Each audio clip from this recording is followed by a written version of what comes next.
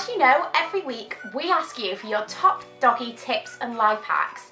And I thought it's about time I picked out some of the best and read you our best top 10 doggy tips from our amazing fans. So our first tip was on last week's video and it's from Watch Mitzi. If you drop the leash while on a walk and your dog runs away, don't chase him. You want to stop and run in the opposite direction that your dog went, calling their name. Don't look back because then they'll feel that they'll keep going to see if you give them the attention. You want to make the dog feel that they are running away on their own because they won't go, they want someone with them. If you chase them, they'll think that they have a friend with them and keep running. Now this is a really, really good tip for anyone on a dog walk.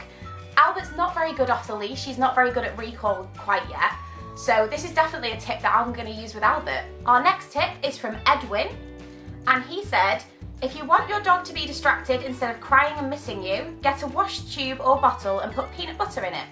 The dog's going to spend all day trying to reach the peanut butter. This is really good, and I have actually used this tip with Albert and it definitely does work. It's really good for dogs that are suffering with separation anxiety too. Now our next tip is from Kira, and she says, when your puppy is teething, small ice cubes or ice balls are great, fat-free, pain-relieving treat. Now this is a really good one for teething. Be really, really nice on their gums, and it's going to keep them occupied for a little bit because the ice is going to take a while to melt. So thanks for that tip, Kira. So our next is from Carolina Macy. She says, if you get a tennis ball and cut a small strip for it and put a treat inside it, then your dog has got to try and get it out.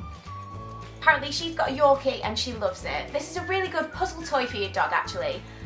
In next week's video we're going to have a video about how to keep your dogs occupied indoors, so when it's wet weather or if you can't take your dog outside due to an injury, then this is going to have some really good tips for keeping your dog occupied indoors, so keep an eye out for that one next week. And our final tip of the day is from Jacqueline Gomez. And she said, run a dryer sheet on your dog's fur when there's a storm and your doggy will stay calm. I've heard this quite a lot actually, and I've not actually tried it because Albert's not that bad in a thunderstorm.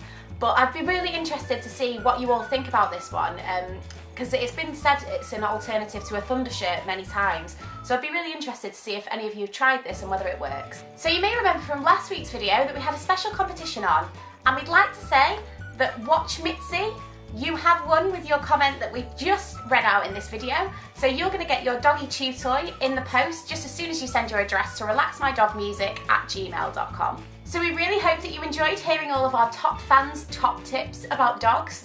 If you've got any of your own, then please do leave them in the comment section below. We love reading them, and maybe you'll be on the next video where we read out our tips. So if you did enjoy the video, please do give us a big thumbs up, and if you haven't already, then make sure that you hit that subscribe button.